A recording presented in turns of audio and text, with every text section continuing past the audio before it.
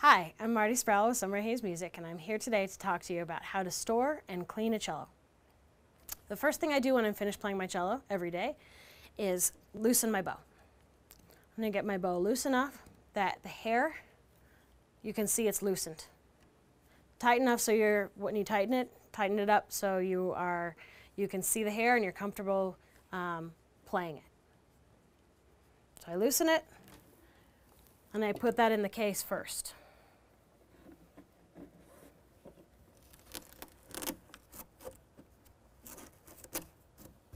I put it in first so I don't forget it. I put my end pin in.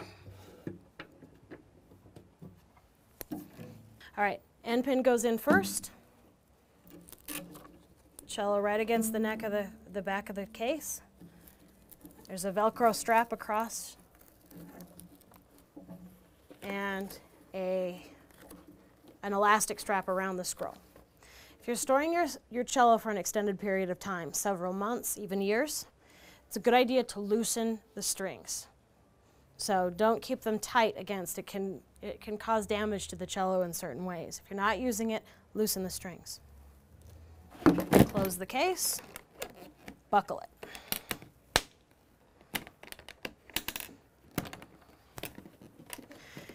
It's also a good idea to wipe the rosin off from your instrument and your strings when you're finished playing.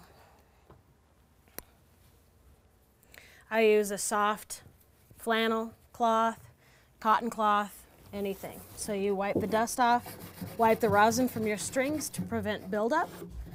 Get in the fingerboard. Okay. You can store this in your case, anywhere. As far as cleaning the cello goes, there are several substances that you can use. To clean strings and the fingerboard, I like these little alcohol prep pads. So do not use these on the surface of your cello, only on strings and fingerboard. So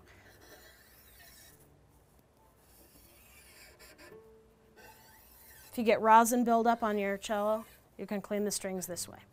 You can see they're dirty. Polish, your local music store will have instrument polish. This only needs to be done every few months. Keep the surface nice and clean and dry with a dry, soft cloth. Wipe it down every time you're done playing. Now for regular fingerprints and things like that, every few months, just put a little bit of polish. Don't need much. And your soft cloth. Less polish, more rubbing is always a good answer, a good rule.